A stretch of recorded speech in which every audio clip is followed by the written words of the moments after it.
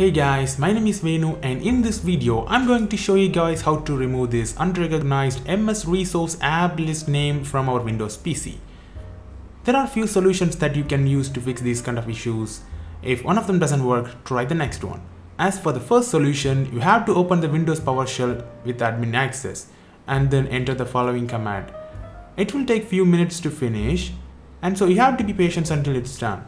I may have given the commands in the description below, so you guys can just copy paste it if you want.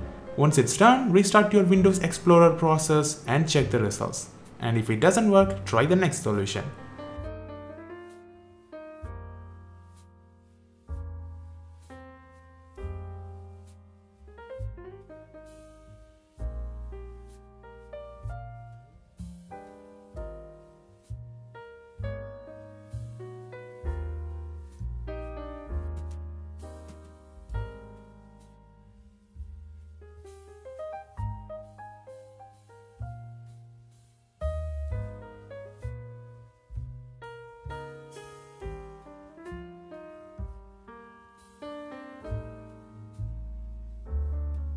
The second solution is kind of similar one, but this time you may have to execute multiple commands one by one in PowerShell with admin access. Once you've executed all the commands, restart your PC and check the results. If it doesn't work, check the next solution. You may ask like, why can't we just execute all the commands from all solutions and check the results in the end? For that, my answer is, it's not like we have to eat every medicine in order to cure one disease. If you are lucky, the problem will be solved within the first solution. But if it doesn't work, you can always try the next one.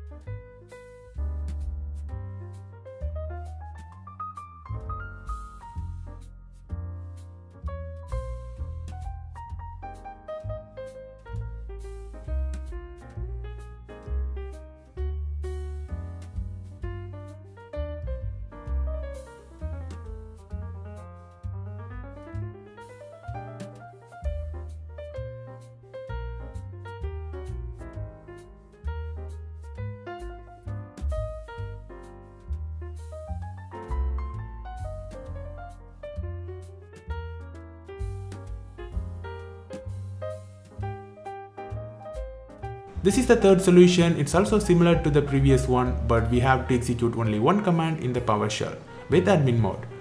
These problems mostly happening because of a bug from our Windows update.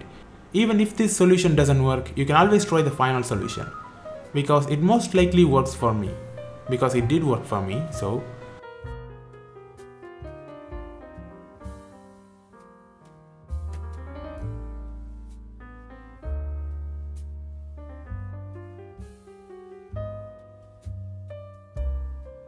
this is the fourth solution. This one is a little bit different from all the previous ones.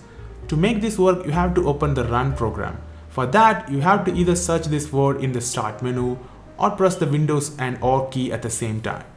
It will open the run program and then you have to execute the following command. And this command will open a folder.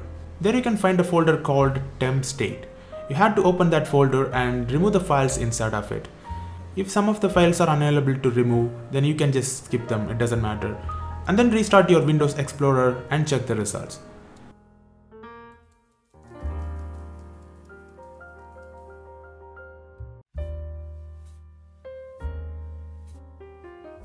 As you guys can see, it worked for me perfectly fine.